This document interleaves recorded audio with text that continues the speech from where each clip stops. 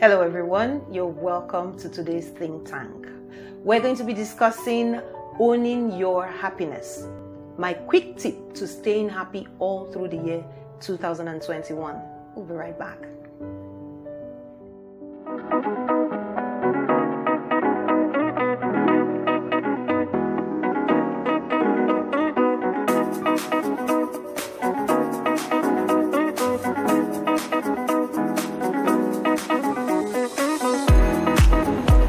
Hello everyone, this is Lorette, live in the city of London.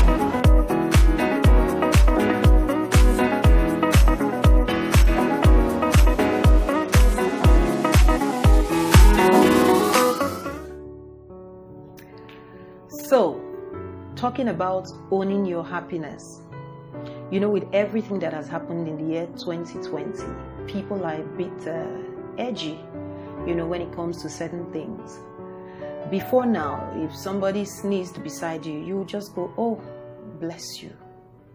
But now, if somebody sneezes beside you, you look twice.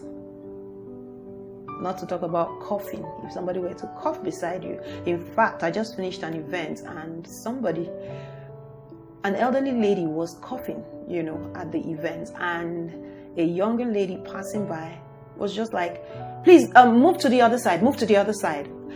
I couldn't help but feel so sorry for the elderly lady. She was just coughing, you know, but that's where we found ourselves, you know. Some people call it the new norm. I refuse personally that will be my new norm.